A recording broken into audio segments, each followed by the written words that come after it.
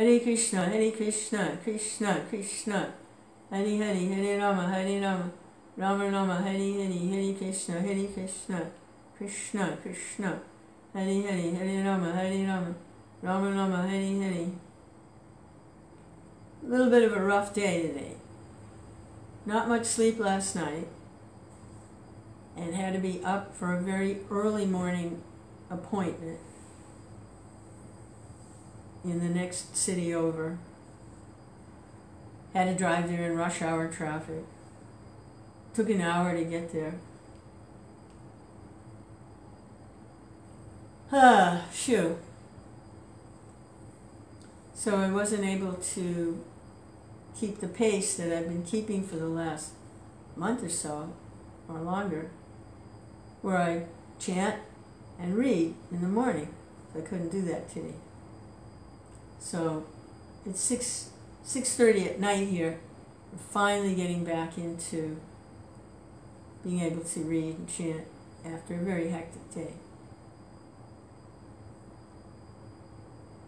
But I was just listening to an account of the life of Jagannath Das Babaji, who is a very elevated Vaishnava. He did similar austerities to Gorkishore Das Babaji. That's what Babajis do, is they chant a lot. They're very austere, minimize all their necessities, and chant. So one thing Jagannath Babaji would do is chant continually without stopping for food or sleeping or anything, really. It's hard to imagine. I mean, what if he had to, pass stool or urine or something? No, he continued chanting continuously for 3 days. No food, no sleeping, not doing anything else, just chanting the mantra. He wanted to perfect the chanting. That was one thing that he would do. So in this account, evidently he was instructing others about good times to chant. He was asked, what's the best time to chant? And he said early morning. And then he also said from 7 at night to 11 at night is an auspicious time to chant. First time I heard that. But I end up chanting the bunk of my rounds right around that time. And the reason he gave, if I've got this right, is because Lord Shiva is out and about at that time, kind of seeing what the devotees are doing, making sure that they're kind of out there observing, making sure the devotees are fixing their mind on Krishna. So that was a little reassuring. It's the first time I'd heard, Hare Krishna dance. First time I'd heard that. I'd always heard, an hour before sunrise during the Brahma Murta is the best time to chant, and it is, certainly. But according to Jagannath Das Babaji, there's another auspicious time, and that's in the evening from 7 to 11. How do you like that? Hare Krishna. Hare Krishna. You can finish this round and read a little bit from the Ramayana. Sri Ram Jai Ram. Hare Krishna, Krishna Krishna, Hare Hare, Hare Rama, Rama Rama, Hare Hare, Hare Krishna, Krishna Krishna, Hare Hare, Hare Rama, Rama Rama, Hare Hare, Hare Krishna, Krishna Krishna, Hare Hare, Hare Rama, Rama Rama, Hare Hare, Hare Krishna, Krishna Krishna, Hare Hare, Hare Rama, Rama Rama, Hare Hare, Hare Krishna, Krishna Krishna, Hare Hare, Hare Rama, Rama Rama, Hare Hare. Everything's going to be finished. Everyone we know is going to pass away. Everyone's going to die. Most of the people that I knew have already died, for lack of a better word. The body is finished. It's all going to go. I'm going to go. And whoever's watching this, you're going to go too. There's no permanence here. So we don't waste time getting too caught up in the temporary relationships, the temporary efforts at building things. I mean, we do it as we do, because you have to have something to do, so you do. But to always keep that higher understanding, it's going to be finished. It's like building something in sand. Hare Krishna. But by fixing the mind on the pastimes of the Supreme Personality of Godhead, His name, His form, His activities, His pastimes,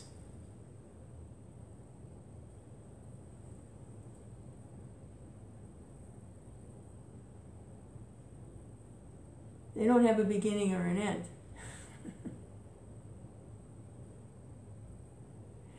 Hare Krishna, Krishna Krishna, Hare Hare, Hare Rama, Rama Rama, Hare Krishna, Krishna Krishna. We become attracted to the name, the form, the pastimes of the Lord. We become spiritualized.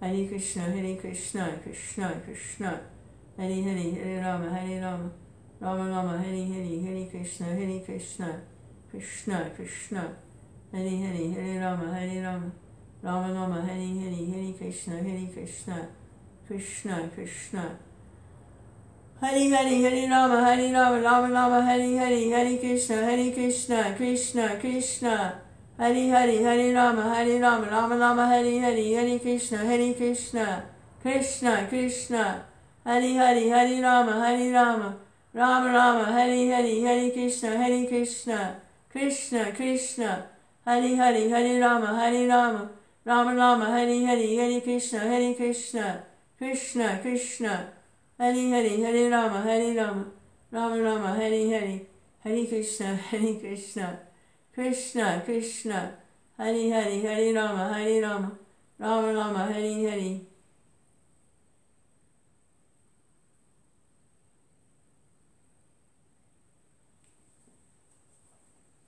To know the difference between spirit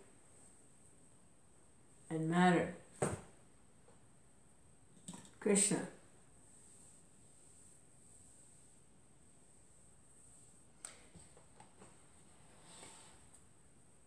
Jai Srila Prabhupada. Prabhupada's given us everything. Even civilized human life.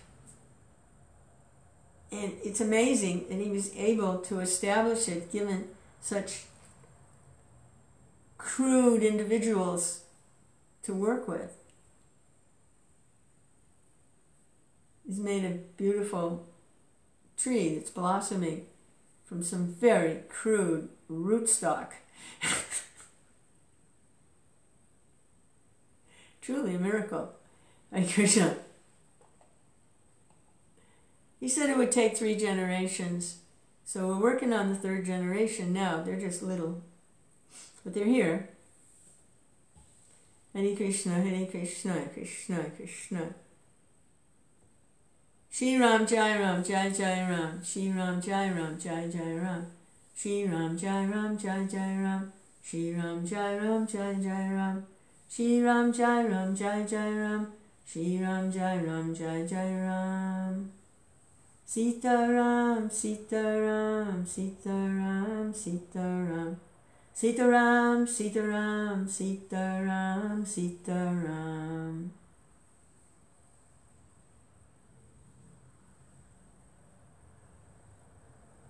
Hare Krishna. Krishna, Krishna.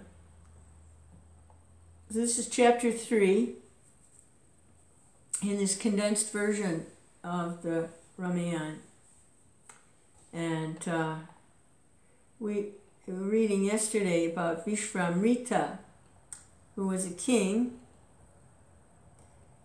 that tried to get a very valuable Surabi cow, Kamandanu, I think. What's the name? Vashishta was a very powerful sage, and he had like a magic cow. And the king wanted to take it away from him, claiming that the best of everything should be given to the king. But really, he had no business doing that.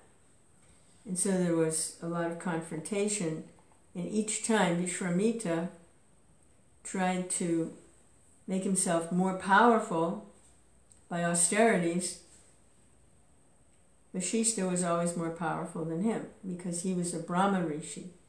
And Vishvamrita even managed to get to the point of Raja Rishi with magic weapons.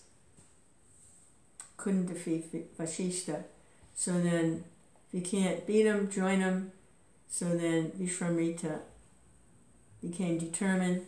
No more king stuff. What's the use of it? There's something more powerful than being a king. It's a Brahma Rishi. I'm going to perform austerities like no one's ever seen before, and I'm going to become a Brahma Rishi at least equal to Vashishta. And he did. So that was who arrived unexpectedly at the ceremonies that Dasarath was performing for his newborn children, I believe. Anyway, he showed up at King Dasarath's house, his palace, unexpected, unannounced. Surprise! Vishvamrita's here. They seem to do that, these powerful sages. They just show up. You're supposed to be prepared for them. So we're hearing a little bit about some of the activities of Vishvamrita. So this is chapter 3. It's entitled Trisanku. So right after Vishvamrita, it's a little confusing because there's Vashishta, Vishvamrita, there's a lot of V's in there. But right after Vishvamrita became determined to attain to the status of Brahma Rishi, so this is where this chapter begins. That was the time when the famous king of the solar dynasty, Trisanku, was reigning, who was so much in love with the beauty of his body that he could not bear the thought of parting with it at death, and desired to attend to heaven in that same body. Vashishta, his preceptor, his counselor, his guide, his spiritual master, whom he approached for help in realizing his wish, advised him, give up attempting the impossible. Dissatisfied with Vashishta's response, the king approached the sage's sons and sought their help. They didn't want to do something which their father had pronounced impossible, and ridiculed his vanity, and curtly bade him be gone. King Trisanku would not give up his aim and told them that since they and their father were too poor in merit to help him, he would find others who were richer. Vasishta's sons were provoked beyond endurance and said, become a Chandala. They cursed him to become a dog-eater, a Chandala. The curse began to act. And next morning, Trisanku woke up, a different person altogether, an untouchable, ugly of form, attired in dirty clothes. His ministers and people could not recognize him They drove him out of his kingdom.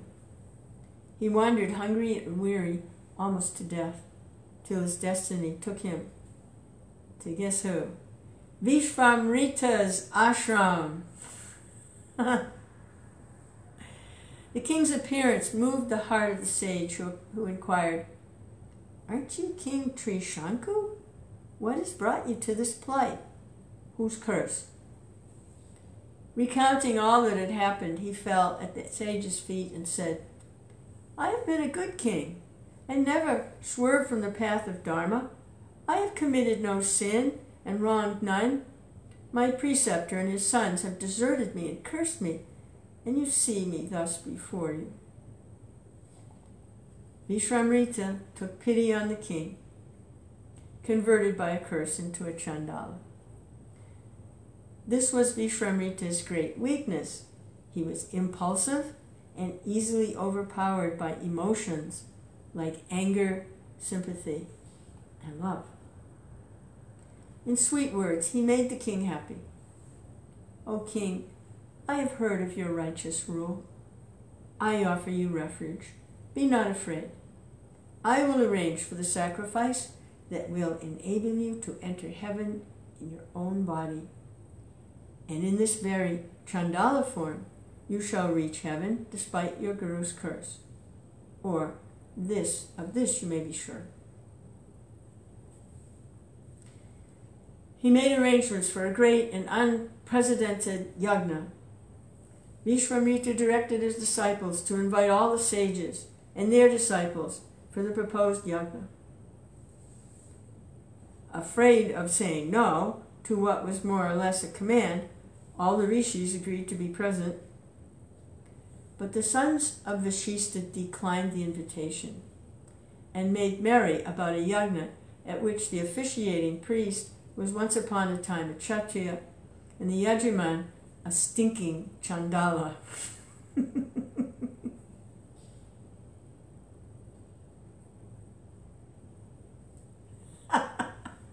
Yes, that is pretty funny. This reply, duly conveyed, enraged Vishvamrita, who exploded into a curse that Vashista's sons die and reborn for 7 generations in a tribe giving to eating dog's flesh. So he's cursing and counter-cursing. This goes on in Mahabharata too. It's like cursing, counter-cursing. The sage Vishvamrita then began the yajna, extolling Trisanku's eminent virtues. Vishvamrita sought the help of the other rishis in effecting the bodily translation of Trisanku to heaven. While aware of the sage's mighty powers and voluminous temper, the invitees lent their support, and the yajna went on. It reached the stage when the gods were invoked to descend and accept the offerings, but no god came. It was clear that Vishvamrita's yajna was a failure, and the rishis who had attended the ceremony laughed within themselves at Vishvamrita's discomfiture. Wild with rage, Vishvamrita held the ladle of ghee over the flames and said, "O Trisanku, here, behold my power. I now transfer for your benefit all the merit I have earned. If my austerities have any value, they should lift you to heaven in your physical frame. I care not if the devas reject my offerings. King Trisanku, ascend." A miracle followed. To the astonishment of those assembled, Trisanku, in his Chandala body, rose heavenward. The world saw the power of Vishvamrita's tapas. Trisanku reached Swarga. Swarga is not actually like one of the heavenly planets. It's like on the way to the heavenly planets, from what I understand. So Trisanku reached Swarga. But Indra forthwith forthwith pushed him down, saying, "Who are you, entering heaven with a Chandala body? You fool that earned the curse of your preceptor, go down again." Trisanku fell down from heaven, head downward, screaming, "Vishvamrita, save me!" Vishvamrita, seeing this, was beside himself with rage. Determined to teach the gods a lesson, he shouted to Trisanku, "Stop there! Stop there!" And to the amazement of all, Trisanku's earthward descent came to an abrupt stop, and he stopped in mid-air, shining like a star. Like a second Brahma, Vishvamrita proceeded to create a new starry horizon to the south, as well as a new Indra and new Devas. He created another universe.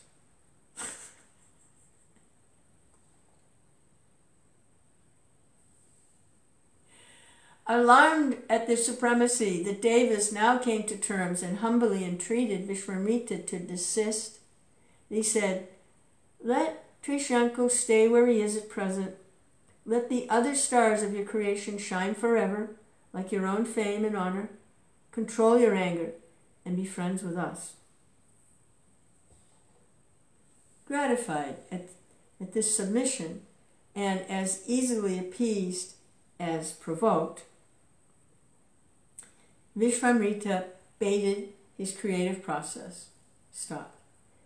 But his stupendous activities had consumed the whole of the power he had thus far acquired by his austerities, and he found he had to begin again. He exhausted all his potencies. It's like a bank account. He was bankrupt now.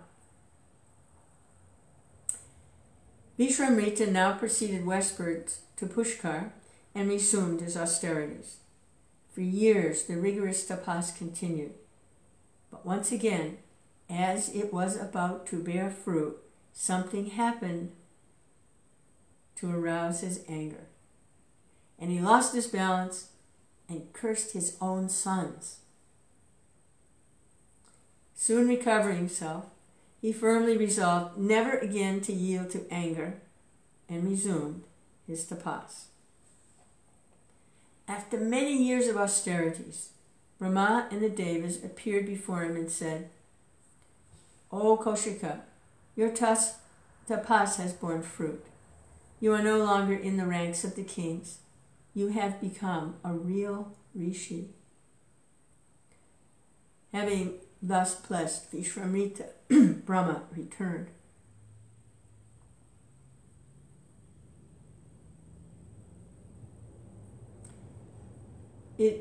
Looking at this, just looking at it, it appears that when he became determined to control his anger, that's when he got the blessings of the demigods and the other sages.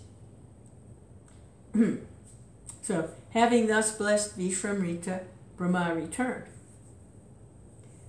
This was again a disappointment. He wanted to become a Brahma Rishi and Vasishta's peer, and he had only been acknowledged as an ordinary Rishi. It was recognition as futile as the missiles of power which Vasishta's Brahmadanda had swallowed.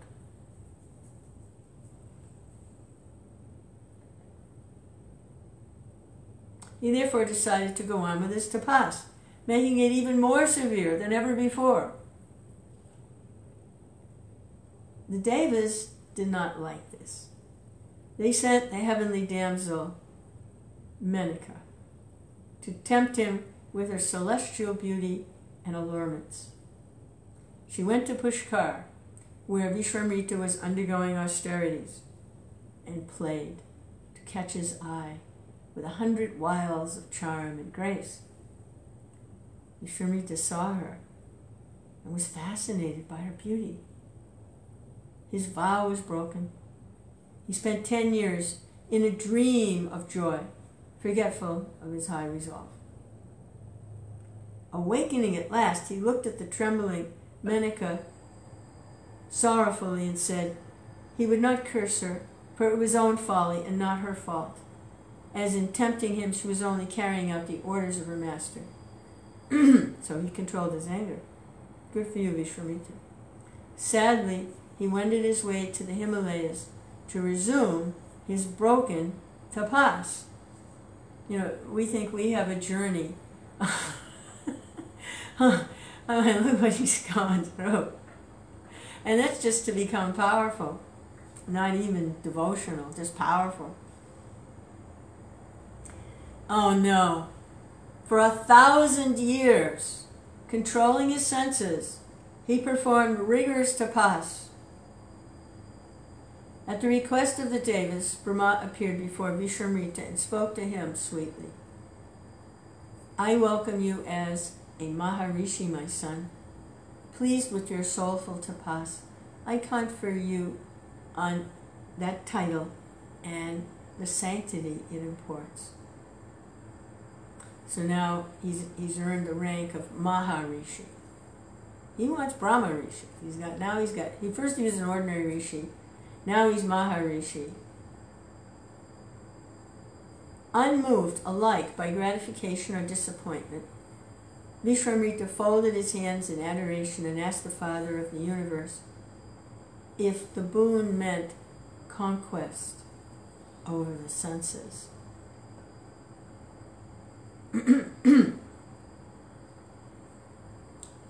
By no means, said the Creator, Brahma, but strive to subjugate the senses, tiger among munis.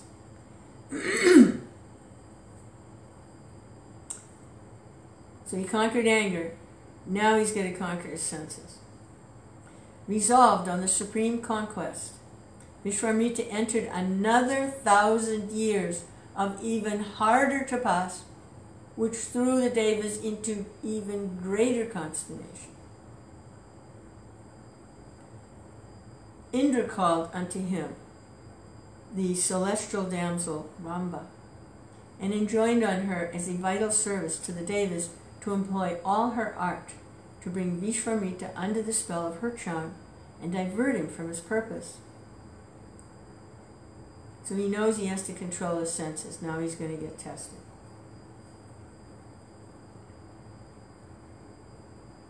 Hare Krishna. She was afraid, but Indra assured her that she would not be left alone, but be accompanied by the god of love, and the spirit of springtime would be with her for support. Unwillingly, she went, and as she entered the precincts of the hermitage, the forest blossomed into vernal beauty, and the south wind blew gently laden with the scent of flowers, and kokilas burst into song. Love and spring were both there to assist beauty. Disturbed by the stirrings to which he had long been a stranger, Vishwamitra opened his eyes and saw a smiling damsel of surpassing beauty, who seemed the very soul of the spring with its flowers and fragrance and song. At this vision of soft voluptuousness, a white heat of anger surged through him as he recognized in it another temptation thrown in his way by the envious gods. And he cursed the temptress. O Ramba, for seeking to tempt me who am striving to conquer anger and desire, be thou frozen to an image of stone for 10,000 years. But this explosion of rage made him see how far he was from the fulfillment of his purpose. And sadly, he quitted the Himalayan forest and sought the solitude of the east. There, he restrained his breathing, gave up all thought of the things of the world, and performed austerities so stern that smoke and flames issued from his body and enveloped the universe. Then, at the prayer of the panic-stricken gods, Brahma again appeared before him and hailed him as Brahma Rishi. All hail Brahma Rishi, I'm pleased with you. Blessed be your life. Vishwamitra was happy. But humbly he said, how can I be happy unless my Vashishta's lips I hear that I am a Brahma Rishi? So I have to hear it from Vashishta. Vashishta smiled, remembering his fight with Vishwamitra, and said to him, you have achieved the fruit of your great austerities. Indeed, you are a Brahma Rishi, my brother.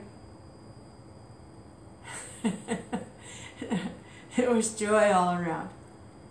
And this was the story of the sage that arrived suddenly at Dasaraj's court.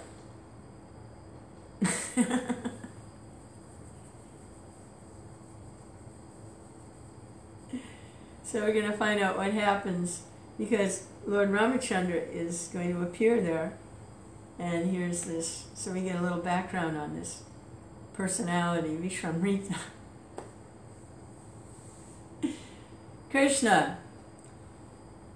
Yes, we have to become absorbed in relishing these transcendental pastimes and activities. And then we'll become Brahma Rishis. Krishna.